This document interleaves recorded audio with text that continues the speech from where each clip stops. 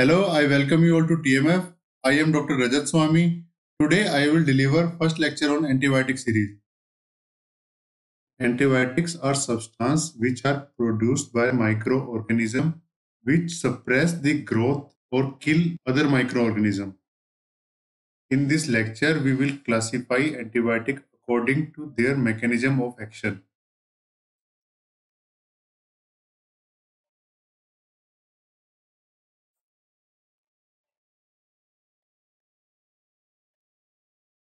Different class of antibiotic act by different mechanism. Antibiotic which block synthesis of cell wall, also known as cell wall inhibitor, constitute beta-lactam group of antibiotic, which include penicillin, cephalosporin, carbapenem, vancomycin, bacitracin, cycloserine, and fosfomycin. All antibiotics prevent synthesis of new cell wall and make bacteria vulnerable to osmotic burst. Quinolones group of antibiotics interfere with DNA replication, thereby promote bacterial killing. Then there are antibiotics which interfere with synthesis of protein by various mechanisms. These antibiotics constitute aminoglycoside, macrolides, tetracycline, and chloramphenicol. Antimetabolites is special group of antibiotics which interfere with metabolism of microorganisms.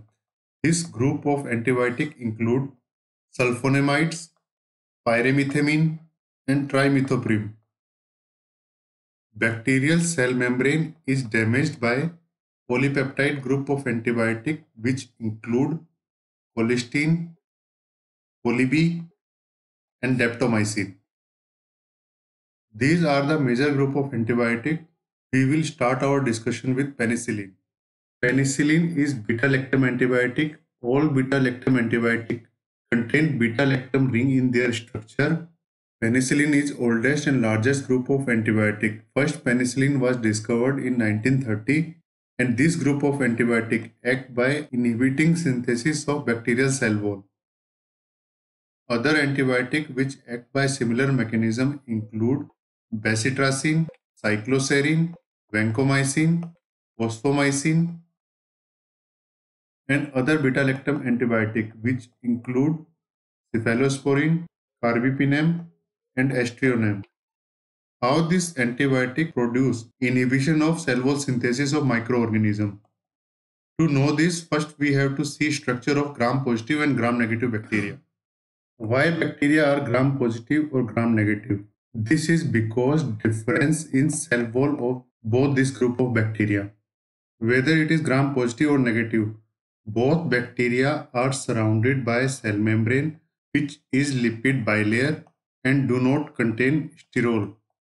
Sterol is necessary to provide tensile strength to cell, which provide protection against osmosis.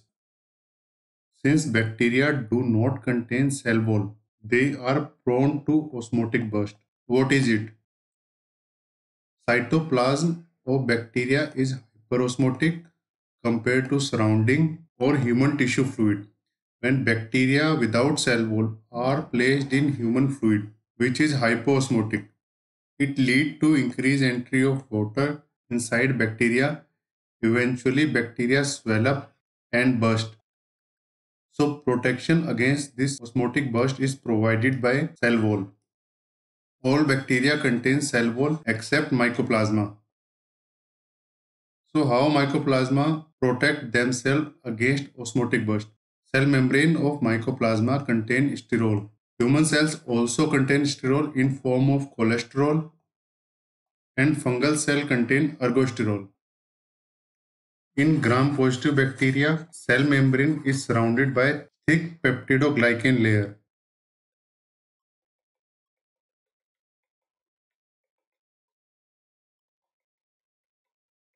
This peptidoglycan layer is porous.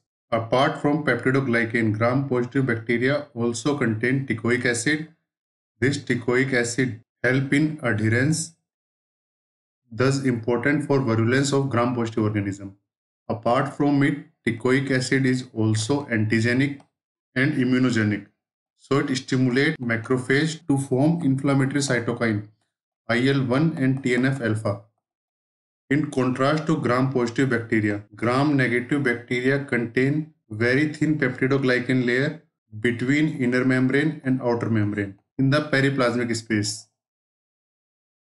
Gram-negative bacteria contain additional layer which is rich in phospholipid and proteins. This protein form channel which are important for permeability. This protein channel are called porine. You can appreciate in this diagram, in case of gram-positive bacteria, there is outside thick peptidoglycan layer and polymer of teichoic acid. While in case of gram-negative bacteria, there is thin layer of peptidoglycan in periplasmic space, and outside there is additional layer of lipopolysaccharide which contain porine channel. Outer membrane of gram-negative bacteria contain very important molecule known as lipid, which is composed of disaccharide, and this disaccharide molecule is attached to phosphate bond. This molecule is known as disaccharide diphosphate.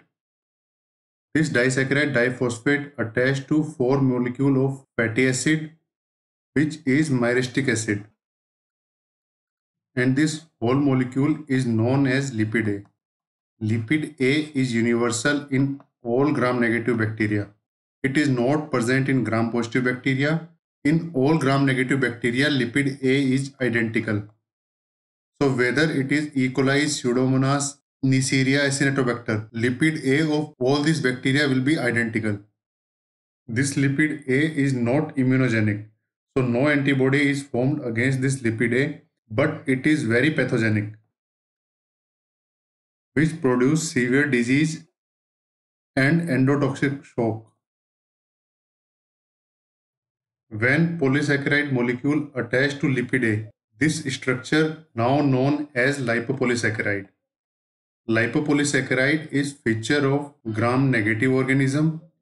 Gram-positive organism do not contain lipopolysaccharide except Listeria monocytogen.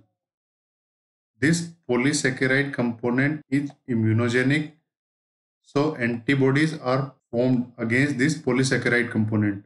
And this polysaccharide is different among different bacteria and different strain of same bacteria. It is also known as somatic O antigen. It is responsible for different strain of Salmonella typhi and various other bacteria. When we take any sample and add crystal violet to it, all sample will stain blue. Then we add iodine, which make complex with crystal violet, followed by addition of 5% alcohol.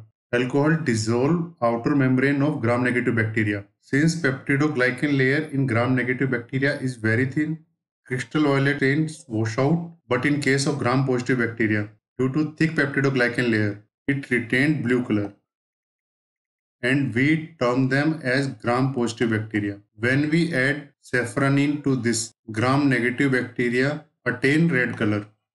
But there are some bacteria which cannot be stained by gram staining technique, which occur if bacteria are very thin.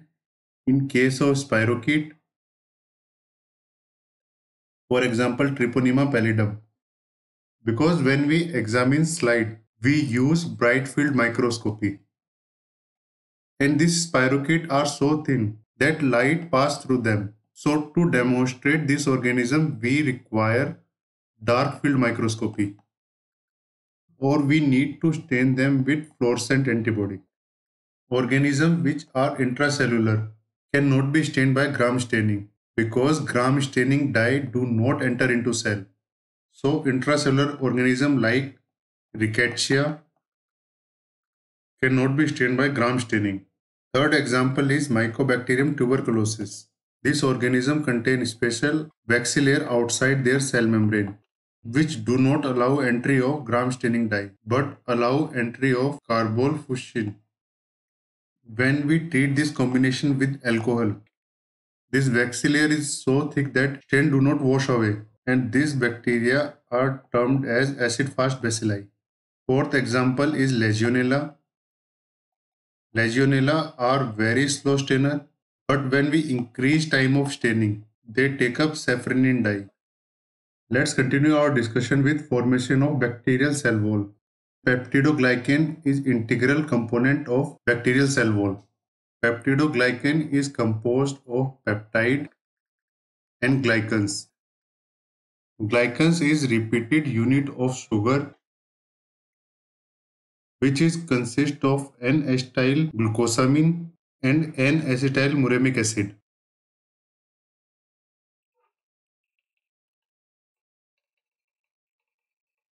This NAG and NAM constitute glycans unit. Peptide is attached to N-acetyl muramic acid and this peptide bond cross-link with other NAM.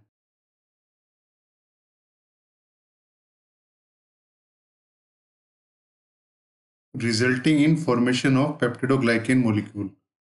Synthesis of cell wall occur in bacterial cytoplasm.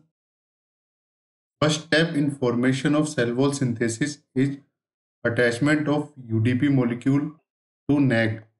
Whenever polymerization occur in biochemical reaction, we need to charge the molecule and this charging of N-acetyl glucosamine is done by UDP. UDP is attached to NAG resulting in formation of UDP acetyl glucosamine. This UDP acetyl glucosamine is converted to UDP acetyl muramic acid in presence of enzyme enol pyruvate transferase. And this enzyme is inhibited by antibiotic phosphomycin. Phosphomycin is drug of choice for urinary tract infection. Most common side effect of phosphomycin is diarrhea. UDP-M then acquire peptide molecule in form of pentapeptide. Terminal amino acid of this pentapeptide is D-alanine, while human cell contain L-alanine. Attachment of pentapeptide unit to UDP-M is accomplished in presence of enzyme alanine racemase and alanine-alanine ligase. Both these enzymes are inhibited by antibiotic cycloserine. Cycloserine is second-line drug for tuberculosis. This drug produces neuropsychiatric and neurotoxic symptoms such as tremor and seizure. Now this UDP-G and peptide contained UDP-M are taken up by cell membrane carrier protein.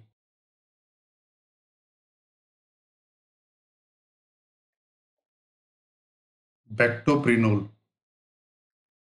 This bactoprenol removes UDP from acetylglucosamine and peptide containing muriatic acid and combine NAG with NAM and transport this whole unit from cytoplasm to outside of cell.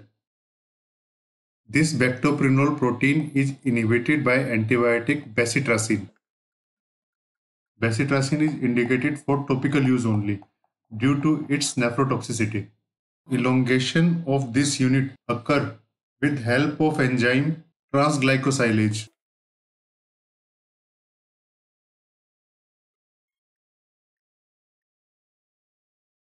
And this transglycosylase enzyme is inhibited by antibiotic vancomycin. Vancomycin is used for MRSA infection.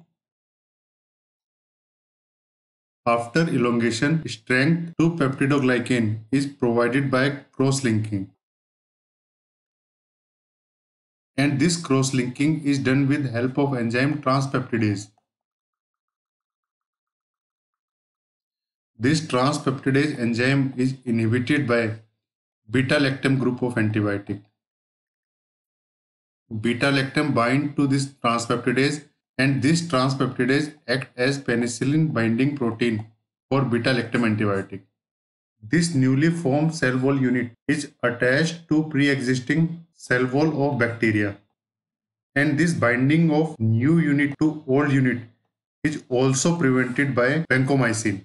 So vancomycin act by inhibition of elongation of new wall unit and prevent attachment of new cell wall unit to old cell wall unit. Beta-lactam antibiotic do not destroy already formed cell wall. In fact, they prevent synthesis of new cell wall.